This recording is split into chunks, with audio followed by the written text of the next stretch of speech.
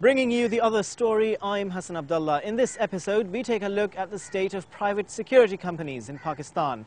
Now, as the demand for security grows and the state fails to provide this security, many are now looking towards private security companies to fill this void. But are these private security companies really doing what they're supposed to be doing? Let's start off by taking a look at this report by our correspondent, Mumtaz Bangash. NWFP is the frontline province in the war against terror, where the total strength of police is not more than 60,000. The modern-day security is a complex issue, and the state alone cannot address the security needs of individuals. That's where private security companies come in.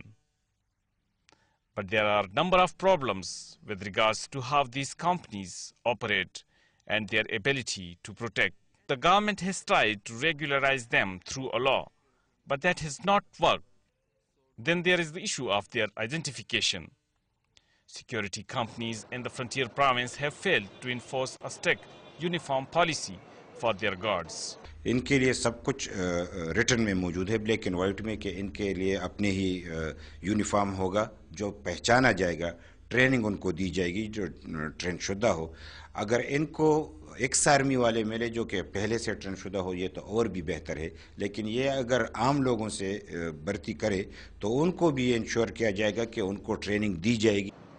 The lack of proper uniform makes it difficult for anyone to tell the difference between a security guard and an agency official, or even a terrorist for that matter. So how does one tell a security guard from an armed man in plain clothes? But the biggest hazard that not only endangers the lives of others, but also themselves, is the fact that many guards have little or no experience of using the weapons they carry. And neither do they have any counter-terrorism training. Munga ji pa barodi mawado bande na ji poigu o na je kam ne lage mungta ji sa malumat shtare mungta bas daga yaw topak melaw de je bas daga trenanga mungta nishtare. There is a great demand for security guards in the region, but very few trained personnel. That is why security companies end up hiring untrained and inexperienced men. And because most of them are unemployed before they are hired, security companies do not have to pay them much. But even hiring amateurs isn't easy. Security companies must run background checks, which can sometimes even take months. We give him the verification form to verify himself from the concerned authorities, that is the political agent or the Tahsildar, etc. But they are facing too much problem regarding these aspects, because they do not have this facility in those areas like the political agents. Now they are not doing the verifications because of the security reasons. Without these checks, private security companies face the risk of unverified guards robbing the very places they are meant to guard. The recent Karachi bank heist is a case in point where the security guards pulled an inside job and looted billions of rupees. The incident brought into light the hasty practices of private security companies and has cracked open a debate about whether we are really safe in the hands of private security guards. Mumtaz Bangash, DawnNews, Peshawar. Mumtaz Bangash there taking a look at the state of private security companies in Pakistan. Now, when we're talking about this subject, one of the aspects which often comes under a lot of criticism is the training side. Our correspondent Nasir Mustafa takes a look at that.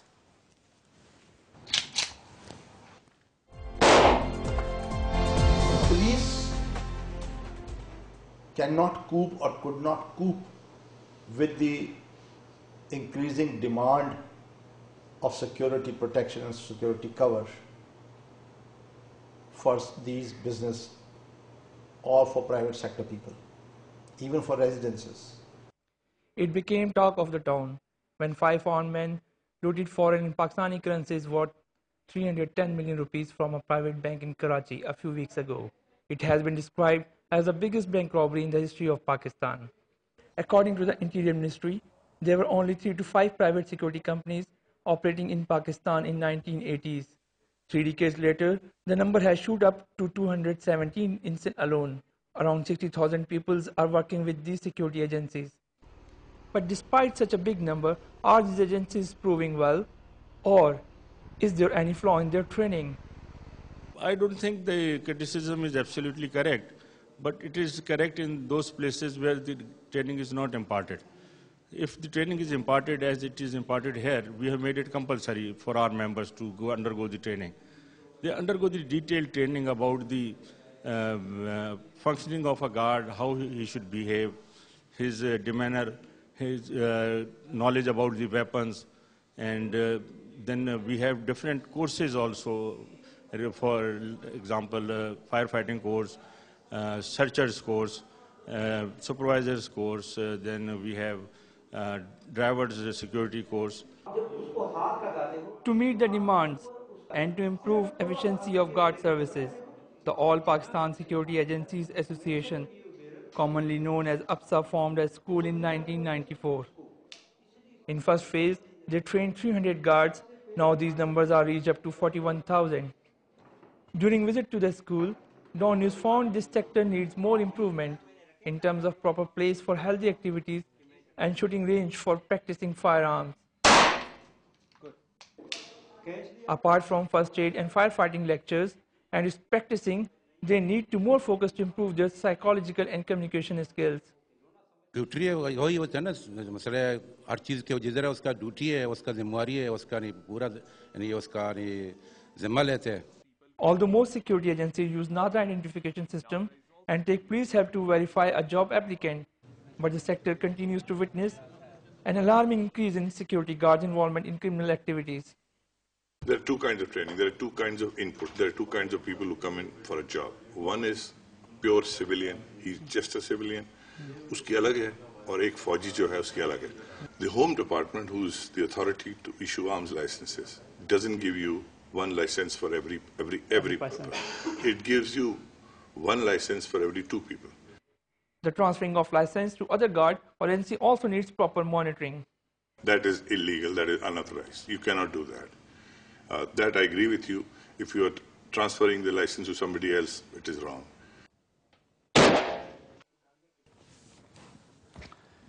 Trainee says they are satisfied with the training, but trainer says still better facilities are needed.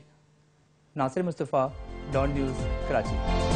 Nasir Mustafa there looking at the training aspect of private security companies. Well, it's time now for a short break, but there's a lot more coming your way. Stay with us.